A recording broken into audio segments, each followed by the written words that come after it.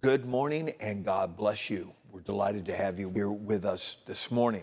Maybe this is your first time that you're tuning in and looking at this and checking it out. We trust that you're blessed with what you hear today. We want to start with prayer. We want to pray for the condition and the direction of our world. We also want to remember our local community and region. We want to remember Cornerstone Pentecostal Church, and lastly, our brothers and sisters around the world. Maybe you have a special unspoken request. It's a perfect time to make that known unto God. Let's pray together. Father, we love you. We praise you. We worship you. What a glorious truth has been so freely given unto us. I am so overwhelmingly thankful for this truth, this revelation, this understanding. Father, we pray for the condition and the direction of our world. We pray for the influence of the Spirit of God, the Word of God, the people of God upon this world. We also pray for our local community and region. We pray that you'll open up doors of utterance and influence. We also pray for Cornerstone Pentecostal Church, members in particular. Pray that you'll open up the windows of heaven and pour out your divine favor on this people. And lastly, our brothers and sisters around the world. Pray that you furnish them with a hedge of protection. We ask all these things in the name above every name, the name of Jesus Christ. Everybody said, amen. I'm here in the vestibule slash coffee shop area of Cornerstone, and the light is coming in, the sunlight is coming in. It's just an incredible feeling, so much to be thankful for. I want to draw your attention to an infamous passage of scripture found in the book of Mark, chapter number 16, verse number 15. And he said unto them, Go ye into all the world and preach the gospel to every creature. He that believeth and is baptized shall be saved, but he that believeth not shall be damned. These signs shall follow them that believe in my name. They shall cast out devils. They shall speak with new tongues. They shall take up serpents. And if they drink any deadly thing, it shall not hurt them. They shall lay hands on the sick, and they shall recover. Simply, I want to talk about mission possible. Mission possible. Of course, this particular passage of scripture is theologically known as the Great Commission. It doesn't actually say that in either Matthew chapter 28, verses 18 through 20, Mark chapter number 16, beginning of verse number 15, and then once again in Luke chapter number 24. These are all the harmony of the Gospels with very important passage of scripture that is theologically known as the Great Commission. Jesus is here instructing the 11, and incredible passage of scripture. I was thinking this morning about just the little bit that I come in contact with about exposure to things that are going on in our world. I do not own a television. I do not watch television. I do not watch movies. I am not a follower of anything out of Hollywood. I might see a few things that are on my news app that are relevant and relative to these things, but other than that, I have virtually no exposure and have no desire to have any exposure either to that, going beyond that, professional sports, even the little bit that I hear or read, rather, on my news app.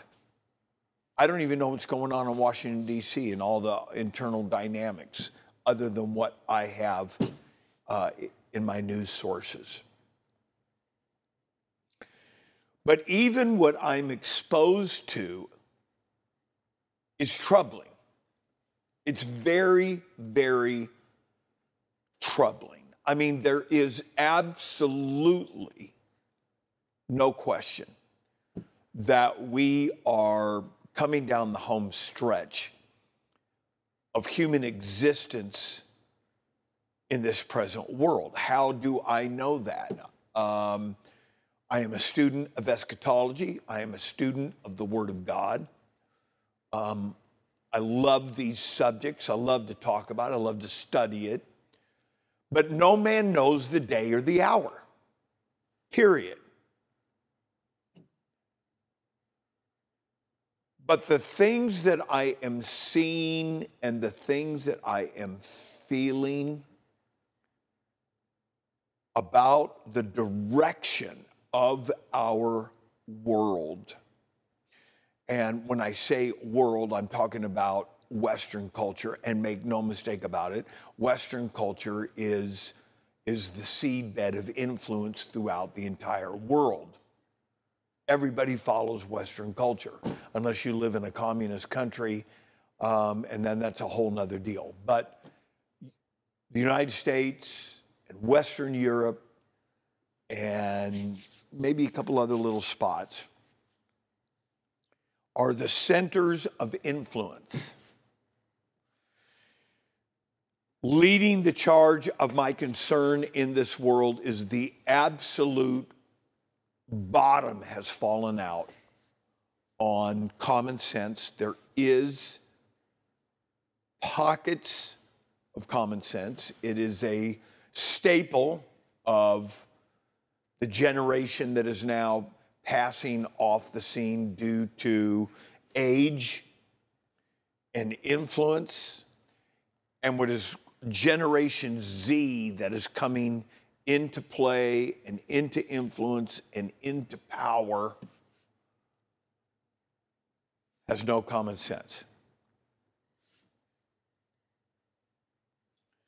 Transgenderism is, and the exploitation of our children. For me, theologically, as a theologian and a spiritual practitioner, I am a pastor in my calling, and I would tell you that this is one of, for me, this is one of the truest indicators that we are in the end time because of the indoctrination of children, and it's gaining strength all over Western culture.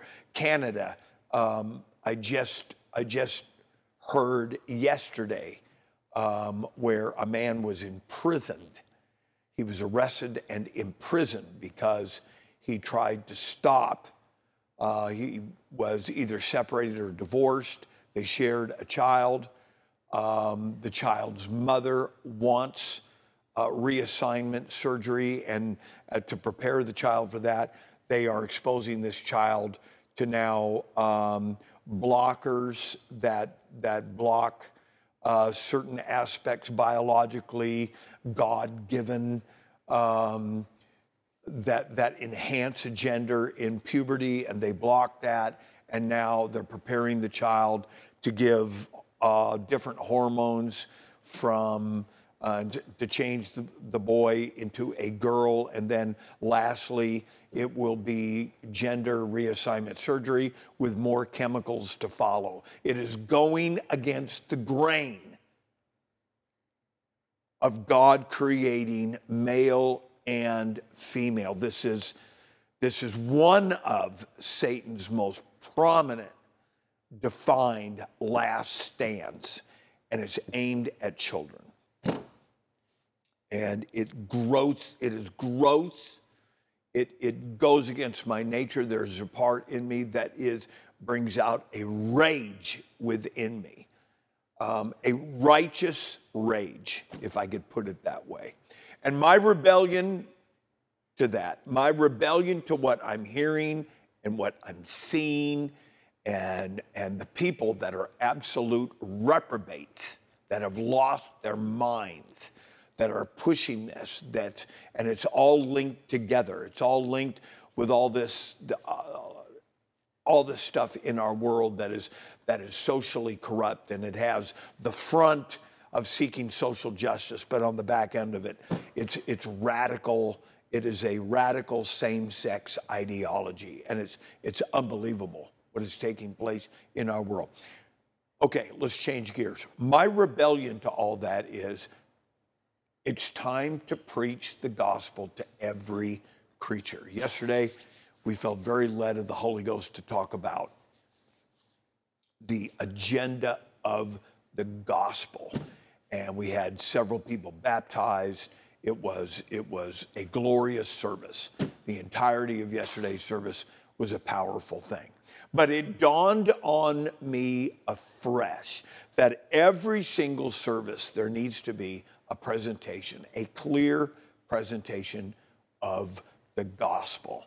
I want to tell you, if we get too far out in this media thing, I saw this with everything that happened with the Donald Trump presidency, and that there are people that just, they almost spiritualized where Donald Trump was a biblical figure and some kind of a prophet from God, and they over-spiritualized that, and they had dreams and visions and prophecies. That's nonsense.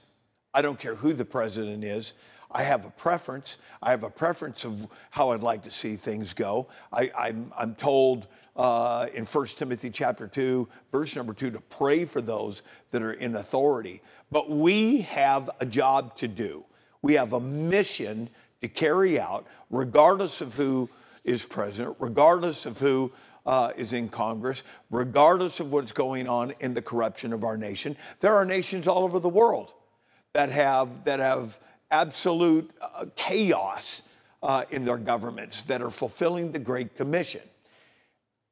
We need to get back to the mission that is entirely possible. Why is it possible? Number one, there is nothing in this world that is more powerful than truth. Truth is our calling card. Truth is our message. Number two, the Holy Ghost has been poured out on all flesh. It's already there. The Spirit of God is already at work. We recently had a missionary